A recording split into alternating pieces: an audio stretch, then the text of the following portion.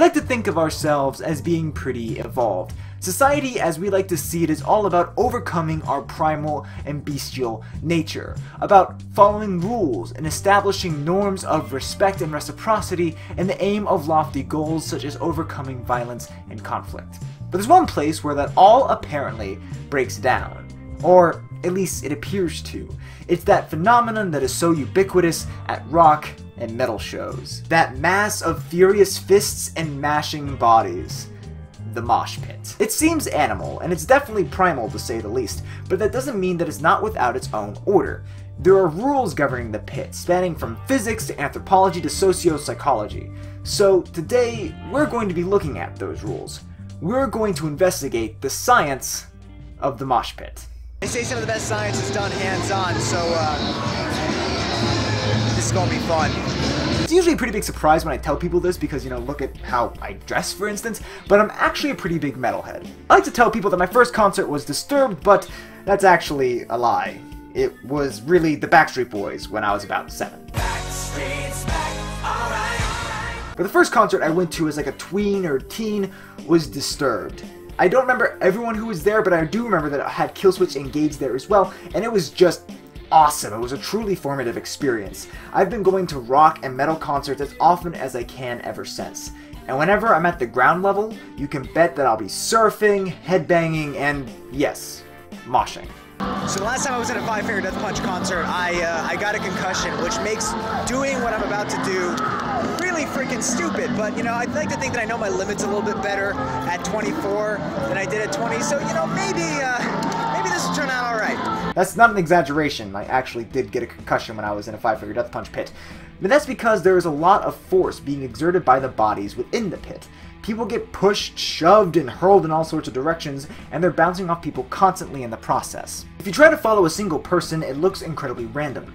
There's no clear rhyme or reason to where people bounce specifically. But it was when physicist Jesse Silverberg was outside looking in that he realized something. It was random, yes, but a familiar kind of random. We remember from Intro to Physics or Chemistry that gas particles tend to bounce off each other, whereas liquids and solids respectively have more cohesion and structure. And if you look at this interactive model that they developed called mashers, that is, mobile active simulated humanoids, it looks rather similar. And this is based off of video and hands-on knowledge of mosh pits. It's honestly pretty fun to play with, you know, with all the levers and buttons and whatnot, so there's a link for it down in the doobly-doo if you want to check it out as well. Pretty good model of how things go around. People are kind of bumping haphazardly into each other. You know, the masses are about equal, so it's just kind of random and chaotic motion. And I mean, you got a little guy like me in there, so I'm just bounding all over the freaking place, you know? But even if how people move in the pit is best described by chaotic processes, how people act definitely isn't. There are rules of etiquette in the pit.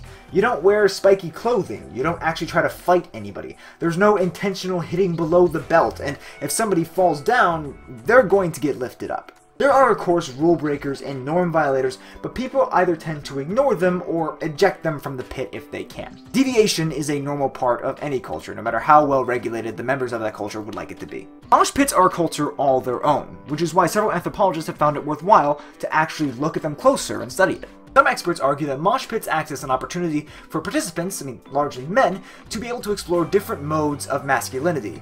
That is, it gives them an opportunity to temporarily abandon what it means to be masculine according to the more modern and banal definitions of the term, and explore what it means to be masculine in a space that is predominantly constituted by countercultural elements. For the women in the pit, researchers argue that it gives them an opportunity to be able to explore modes of physical action that are normally precluded to them by societal norms. Although there's been a lot of progress over the last few decades, women are often subtly penalized for taking on more aggressive characteristics. So, the pit arguably offers them an opportunity to be able to subvert these traditional gender norms and explore other means of, being a person. To be clear, that's doing a bit of a disservice to these really intricate and interesting theses, but they are honestly behind a paywall that I even can't scale, so that's honestly as best a description as I'm able to give just by gleaning the secondary sources pertaining to that information as well as the abstracts and whatnot. To be clear, it's not that women are entering a mosh pit thinking, I just can't wait to subvert traditional gender norms. And similarly, it's not that men are lining up for a pit thinking, you know, I can't wait to be able to release this pent-up aggression that's just been building from the banalities of a postmodern existence, and I can't wait to be able to experience this catharsis in a place that is relatively safe to express aggression. People mosh because it's a rush, because it's fun. If you press some people, they might be able to identify rebellion as some form of motive, but more realistically, most people just do so without any real forethought. And this is coming from the guy who's like making a profession out of overthinking things. What these larger sociological theories do, both here and in general, is try to tease out the structural reasons for why it's a rush. From what norm must we depart? What status quo must be perturbed? What needs must either be met or neglected by society for this unique sense of enjoyment to even be a thing? Ultimately, what these deeper theories show is that the mosh pit is a place that is predicated on violence, but also on trust. And a lot of it. If that deep amount of trust didn't exist there, then people wouldn't feel safe enough to be able to express themselves in such a physical way. But where does this trust come from? Why do people hold fast to rules of mutual aid and respect in an environment literally defined by violence?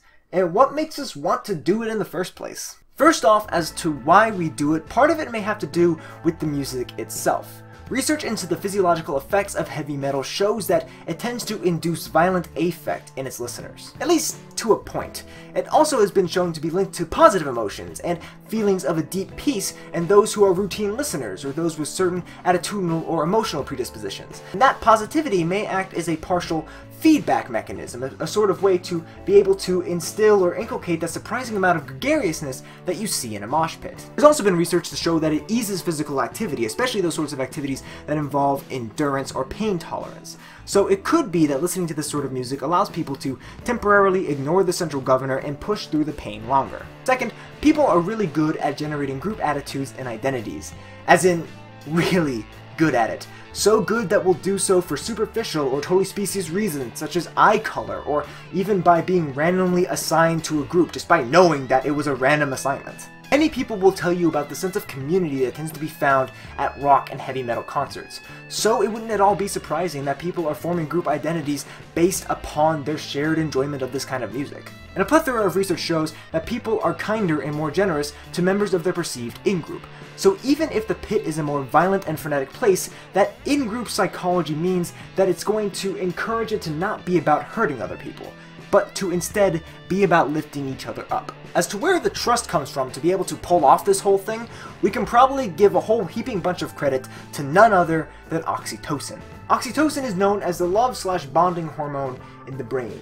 It gets released in certain activities to enhance the experience of certain bonds, such as breastfeeding, having sex, or just acting in a group in general. It facilitates generosity and can help strengthen the bonds of trust between participants. It has also been found in team sports, and researchers looking into that context have argued that it acts as a means of regulating emotion and developing bonds of trust. And since team sports tend to be characterized by physical activity and its members are all oriented towards the same core goal, it's not too big of an inferential leap between that and the mosh pit. Far from being a bestial, antisocial place, mosh pits turn out to be places informed by society writ large, places with their own norms and culture, driven by none other than our eminently social brains. Finished watching Atreyu and getting out of one of their mosh pits. Best field work ever. Curious to see what you guys think about this, about the psychology, physics, and sociology of the mosh pit. Do you think there are any other mechanisms that I might have missed out that kind of leads to this unique blend of pro-sociality and violence? I mean, I'd be really curious to see what you guys' thoughts about this are, about any other thoughts that cropped up while watching the video, or any suggestions for future topics. I'm more than open to them down in the comments section. I look forward to reading all of them and answering a few of them in the next office hours. Sources for everything is always down in the doobly-doo, as well as links to the Facebook, the Twitter, and the blog. I look forward to seeing you guys out there as well. If you enjoyed this video, I hope you consider giving it a thumbs up. If you want to support the channel, you can do so by commenting down below, by sharing this video, and by subscribing to the channel to stay in the loop for more awesome social science content is uploaded. If you want to be guaranteed to be in the loop to make sure that you are in the know when more videos are uploaded, be sure to click the bell icon as well. As always, thank you guys so much for watching. I'll see you next time. I want to give a quick shout out and thank you to Stephanie, my fiance.